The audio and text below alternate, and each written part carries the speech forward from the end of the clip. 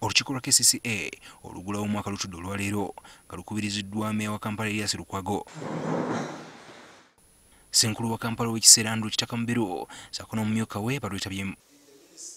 Obutakwatagana wakati w'oludda lwa KCCA olw'ekikugu n'olw'ebyobufuzi bye bimu ebinajjukirwa ku mulembe gwa Nankulu Jennifer Musi, wabula mu kwogera kwa Ssenkulu wa Kampala w'ekiseera Kitaka yeeyamye enkolagana ennungi wakati w'enjuyi zombi. We pledge to work with you in a cordial manner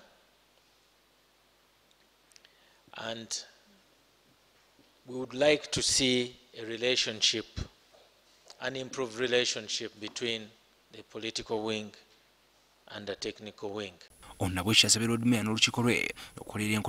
How this relationship will turn out is actually in our hands because it takes two to tango.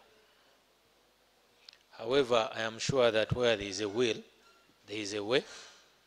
Kuchakolera atandise okutuuza bannakampala obufofo akuli ebyobulamu mu KCCA akitadde ku bbula ly'amazzi amayonjo mu bitundu bino. The poor sanitation status, many of our people have no toilets, and those that have, the toilets are inadequate and they are of poor standards, poor quality. They leak to the environment and pollute the water sources.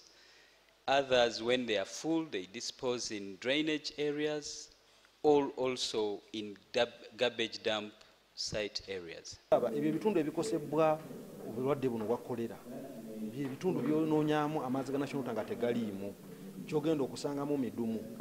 Kapowa ne road mayor amazima ga Katonda mugulu omusajja n'atuwa toilet n'atuga toilet iyo nje bakwasiza ne tukola n'endagaano naye nga toilet gyatukwasiza ekubyeko bwete ejjudde nitubuga nti Buganda afu tuwadde kikikiro naga nti yiyo nze njiba wadde eri fulu kakati fulu fera tusosera kuseka nga tubuga nti aji tuwadde nga eri self contained kyategeeza fulu kiki. KCCA yogedde ku namba y'abantu abakukwatibwa ekirwadde kino. 16 cases so far.